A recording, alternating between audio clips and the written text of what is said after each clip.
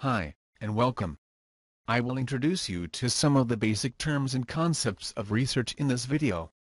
First, we will learn the following terms: dependent variables, independent variables, and extraneous variables. In any research, we are interested to find out how one variable is related to, or affected by other variables. For example, we may want to answer the question whether the blood pressure of Indian is higher than the other ethnic groups.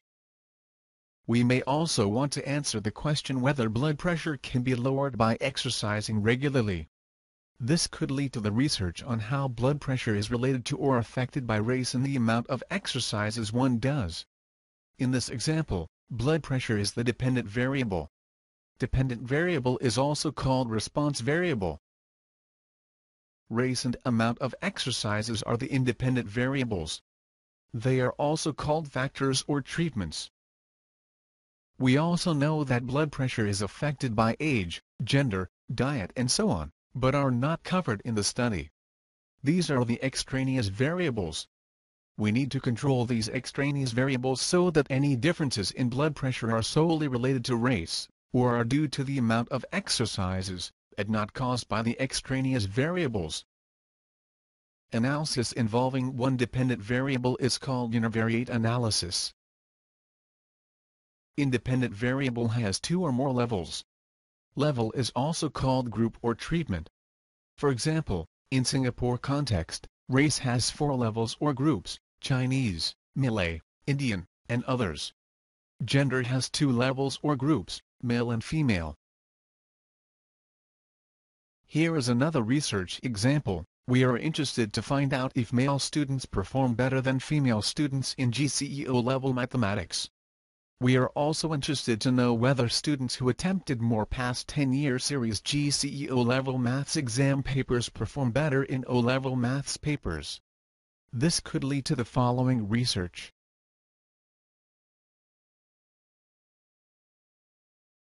What is the dependent variable in this study? What are the independent variables in this study? What are some of the extraneous variables that are related to, or can affect the dependent variable? Next, we look at 2 research methods: the descriptive methods and the experimental methods. Observational studies, case control studies, surveys are all examples of descriptive research methods. The limitation of descriptive method is that it can only show that variable A and variable B are related or associated. It cannot determine the cause and effect. It cannot determine whether changes in A is due to B, or changes in B is due to A. You must understand that association is not causation. It could also be due to a third factor, an extraneous variable, that is not considered in the study. For example, a survey found that people who smoke more also tend to drink more. A survey is a descriptive research method. We can only say smoking and drinking are related, or associated. We cannot say smoking more causes one to drink more, or vice versa. It could be due to a third factor, stress, an extraneous variable. A person under stress may smoke and drink more. In order to show cause and effect, we have to use experimental research methods. We have to carry out the following 4 steps. Step 1. Randomly select the subjects for the experiment. This is to address the issue of external validity. That is, the ability to generalize your study to other subjects and other situations. Step 2. Manipulate the levels of the independent variables. Examples will be given in the next slide. Step 3, and the most important of all, randomly assign the randomly selected subjects to the different levels of the manipulated independent variables. Step 4. Control the extraneous variables. Steps 2 and 3 are the 2 steps that distinguish between descriptive and experimental research methods.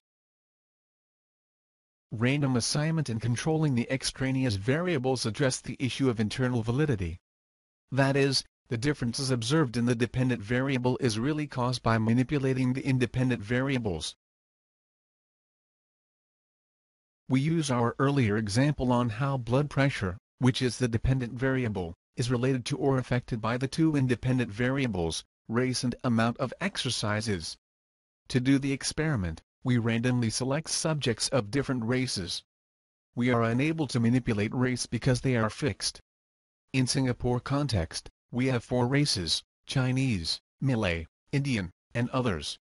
We are unable to randomly assign subjects to the different races because a Chinese belongs to the Chinese group, and Malay belongs to the Malay group.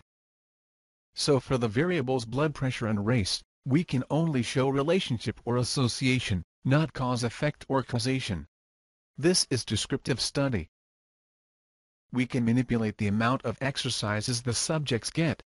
We can have a group with no exercise. This could serve as the control group. We can have another group that exercises once a week, and a third group that exercises 3 times a week. It is recommended to limit the number of levels or groups for each independent variables to 2, 3, or maximum 4 levels. We then randomly assign subjects to the 3 groups. And we control the extraneous variables such as age and gender. That is, we ensure that the 3 exercise groups have about the same number of male and female subjects, and also have about the same mean age. If we observe any differences in blood pressures among the 3 groups, then the differences in blood pressure must be caused by the different amount of exercises the groups received. In this case, we can show the cause and effect.